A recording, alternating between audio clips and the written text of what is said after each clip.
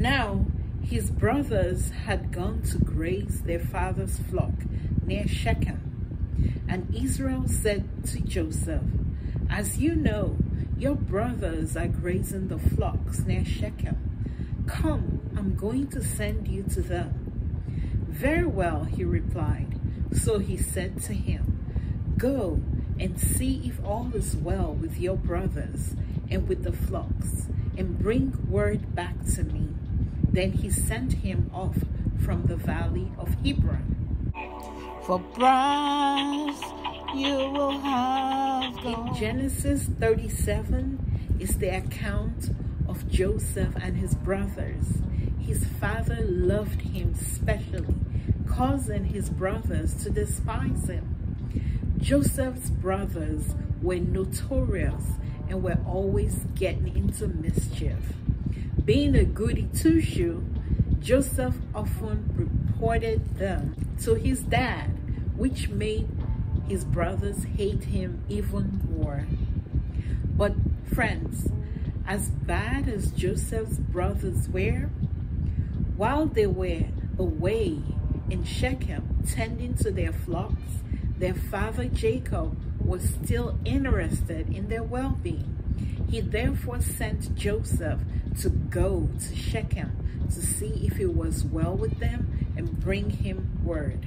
Friends, God is aware of your situation. The Bible tells us in Psalms 34 verse 15 that his eyes are upon the righteous and his ears are open unto their cry.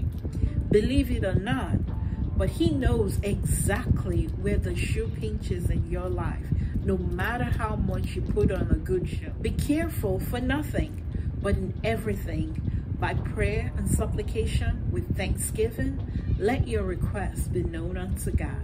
Take a look at the fowls of the air. They do not sow, reap, nor gather into barns, yet your heavenly Father feeds them. Are you not much better than they? Which of you, by taking thought, can add 1 cubit unto his stature? Consider the lilies of the field, how they grow. They do not toil, neither do they spin. And yet I say unto you, that even Solomon in all his glory was not arrayed like one of these. If God can clothe the grass of the field, which today is and tomorrow is cast into the oven, shall he not much clothe you, O ye of little faith? Can a woman forget her suckling child, that she should not have compassion on the son of her womb? She may even forget, but God will never forget you. God has engraved you in the palm of his hands. The very hairs on your head are numbered by him. So chill out and relax, because God is aware of your situation. We do not serve a high priest who isn't touched by our feelings. Trust me when I say this. Man may not, but God can see beyond the pretty makeup and the designer clothes. Friends, he is aware of your secret pain.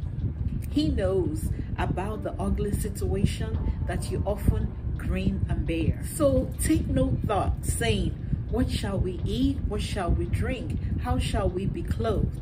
Because your heavenly Father knows that you have need of these things. But seek ye first the kingdom of God and his righteousness, and all these things shall be added unto you. While Joseph's notorious brothers were away in Shechem, their father Jacob was still interested in their well-being.